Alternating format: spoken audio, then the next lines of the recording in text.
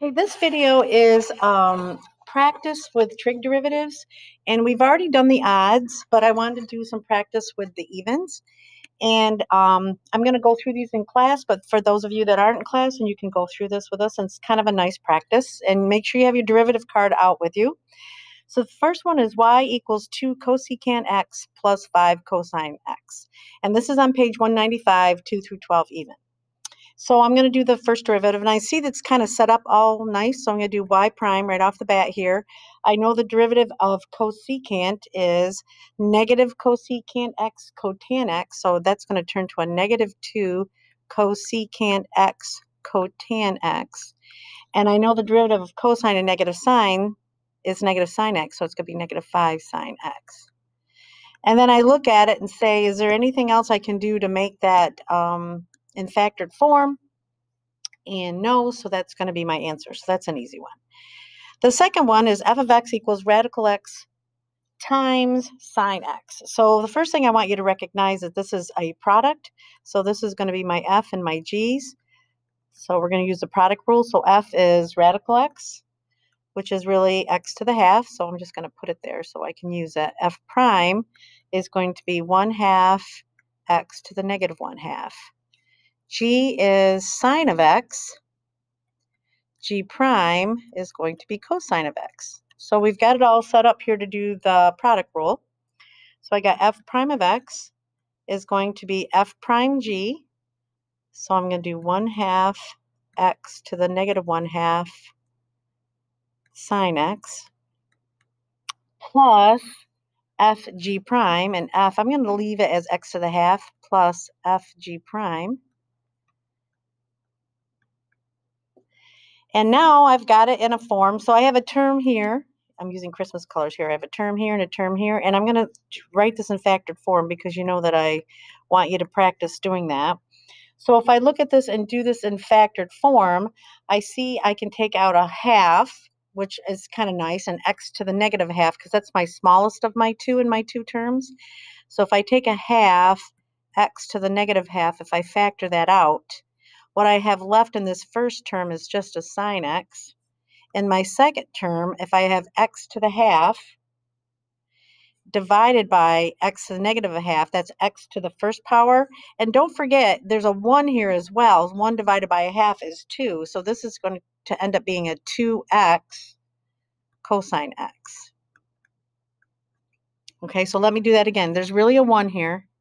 1 divided by a half is 2. X to the half divided by x to the negative half is x to the first power, and then you have cosine x.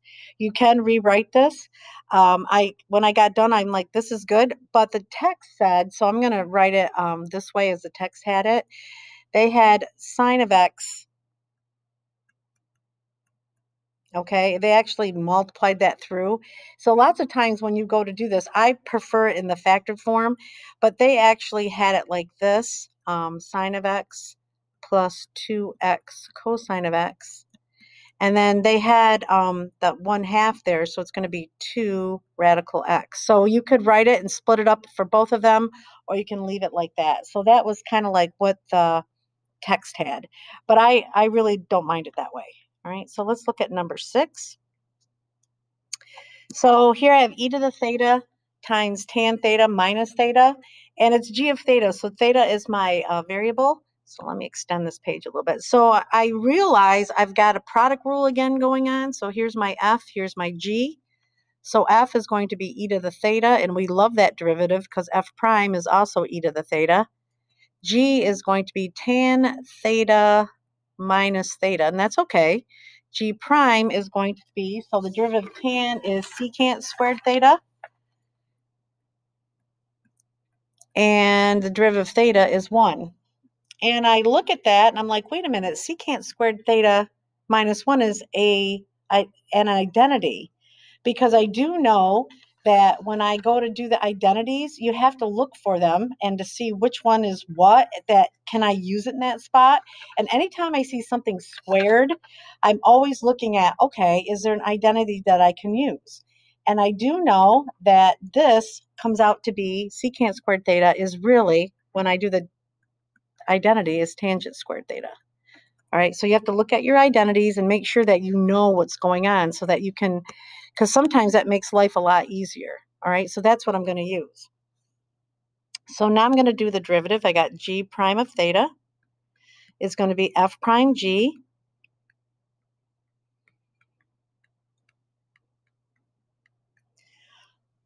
plus fg prime. And now I have tangent squared theta in there, but I can't factor the tangent out because even though this is a term, it's not in both terms. Okay, so now I'm going to just factor the e to the theta out. So, because this is a term here, and this is a term here. So right here is the key to all this, is recognizing this is an identity. So g prime of theta is going to be e to the theta. I'm going to factor it out. And then I'm going to write it in order. So it'll be tangent squared theta would be first, plus tan theta minus theta. So I just kind of put this in the front. But actually, I factored this out in this and just put them in order. So that's 6. 8. So here's 8. 8 I have as cotan of t over e to the t, and I see this is a quotient rule, so let's set up our f and g's. So f is the cotan of t, which is kind of weird to write it like that, but that's what they used was t's. And so then I know f prime is negative cos, oops, that looks weird, equals negative cosecant squared theta. Remember, all co-functions are negative.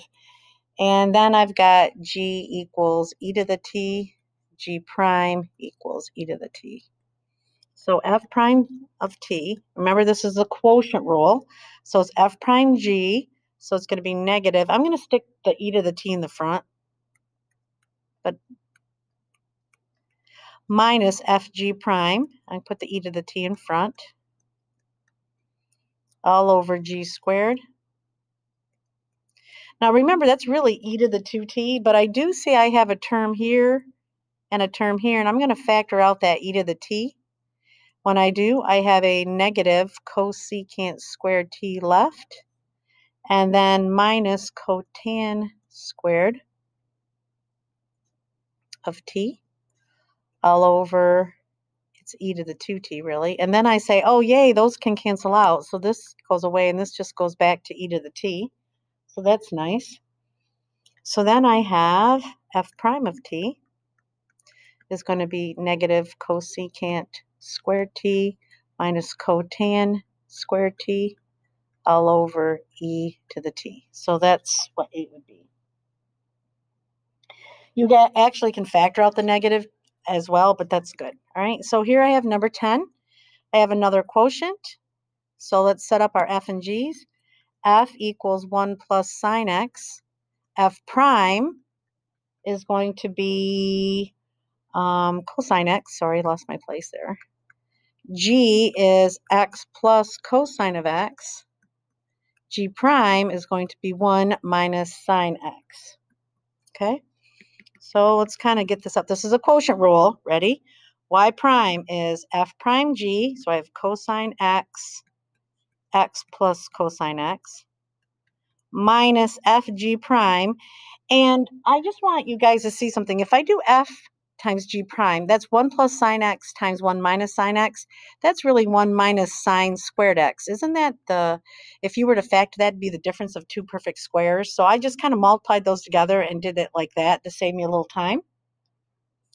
All over g squared, so I have x plus cosine of x squared.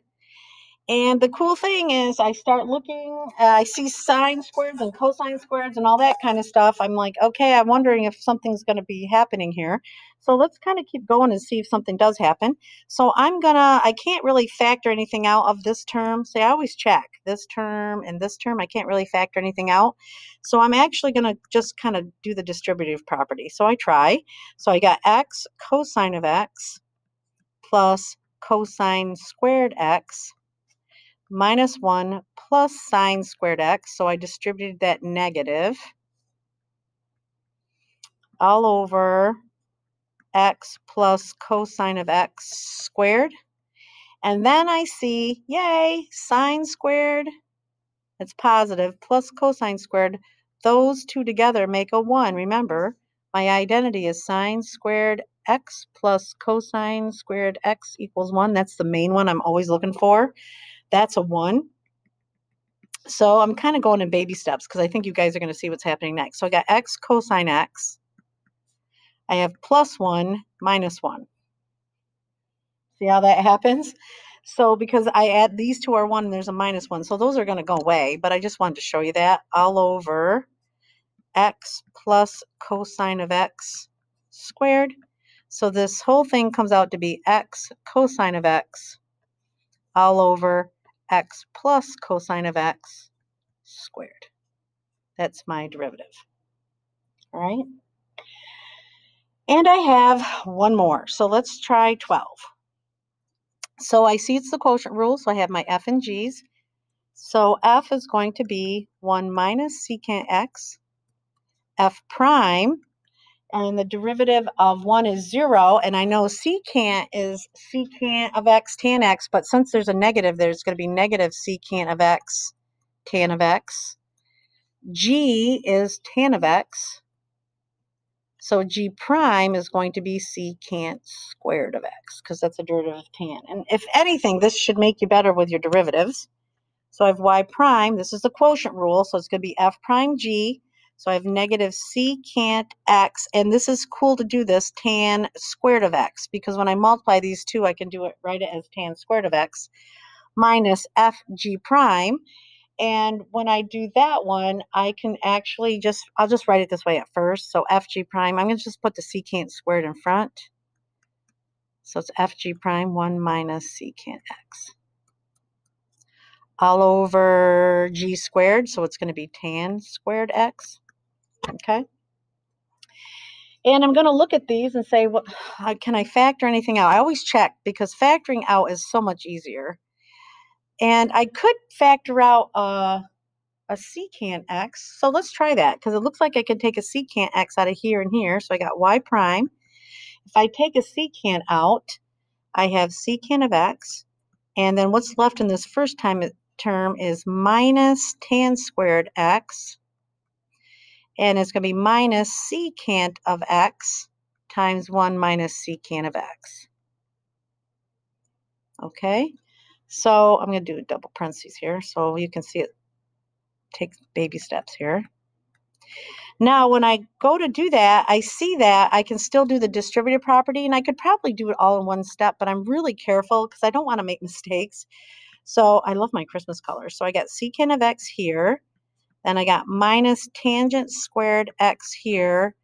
Then I'm going to do the distributive property, minus secant of x plus secant squared of x all over tan squared of x. Okay? So I'm looking at this, and looking at this, and looking at this, and I say, wait a minute. I have an identity thing going on, I think. So I do know, ready? 1 plus tangent squared of x equals secant squared of x, right? So I actually